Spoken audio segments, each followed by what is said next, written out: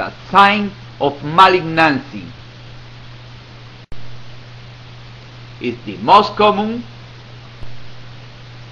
is wrong and have this calcification that are called samoma bodies and are seen in approximately 25% of the papillary thyroid cancers.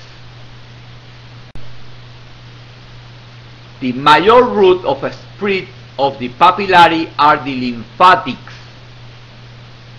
and this is for that they need to look in the lymphatic ganglia around the thyroid gland. After 20 years, the mortality from papillary thyroid cancer is very low, only 4% to 8%. Is not really a dangerous cancer. The sonographic characteristics of a papillary carcinoma are hypoechoic with microcalcification, a lot of vascularity, and metastasis to the cervical lymph nodes.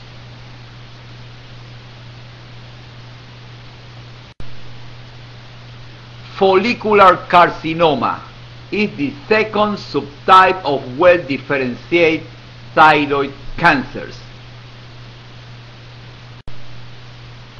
There are two variants of the follicular carcinoma. One is minimal invasive and the other is widely invasive follicular carcinoma and are not encapsulated. Not capsula mean that are malignant, are infiltrative. It's only 5% to 50% of all the thyroid cancers and is more common in women. Papillary is more common than follicular. And follicular are different of the papillary, spread by the blood stream, and this is, you can remember, follicular have the letter F and you can remember fluid. Papillary go lymphatic, follicular go through the blood.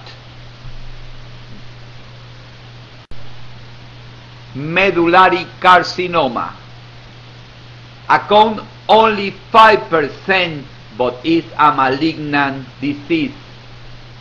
It's not part of the follicular cells, are developing from the cells that produce calcitonin or called parafollicular cells.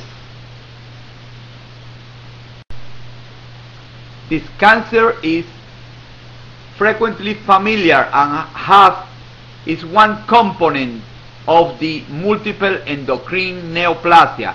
This is one familiar disease. It's called MEN. Multiple endocrine neoplasia have frequently this thyroid cancer with other cancers in glands. Anaplastic thyroid carcinoma is a disease of the old people and is very lethal. It's very bad, but it's not frequent. It's less than 5% of the thyroid cancers, but have a very bad prognosis with a mortality in 5 years more than 90% of the patients. Very dangerous cancer.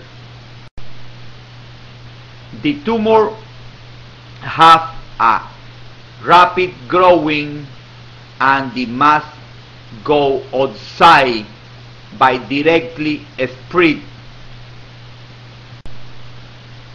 You can see here this cancer.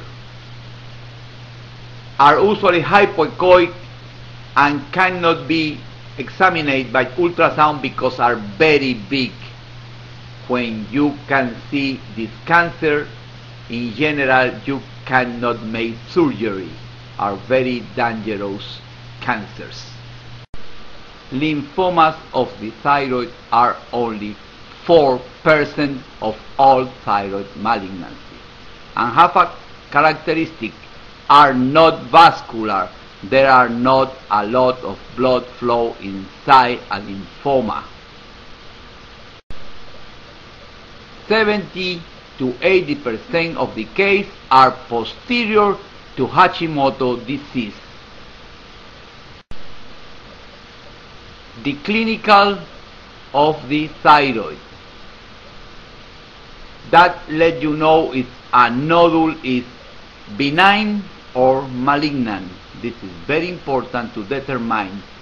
Ultrasound alone cannot determine if a nodule is benign or malignant, but can help with some characteristics to the decision of the doctor to make a biopsy.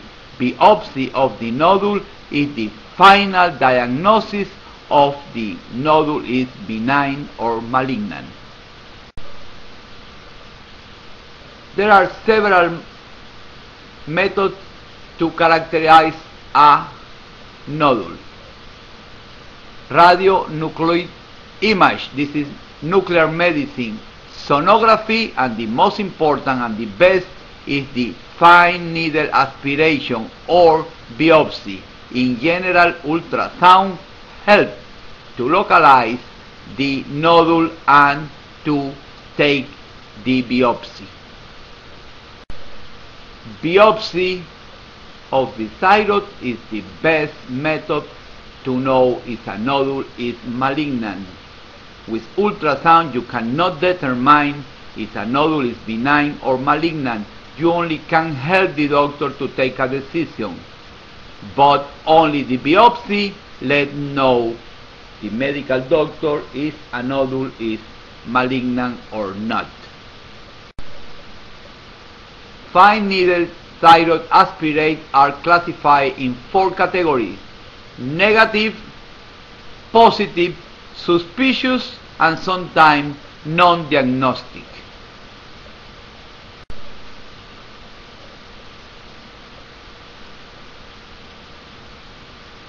With the biopsies, the percentage of patients that have thyroidectomy had decreased because doctor can recognize a lot of nodules that are not dangerous, and this is for that ultrasound and biopsy are very helpful to diagnose thyroid nodules.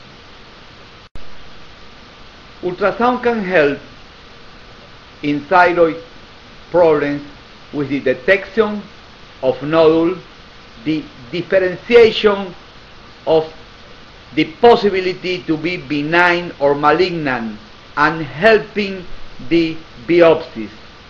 But remember, the final diagnostic, the definitive diagnostic of a thyroid nodule only can be done with biopsy.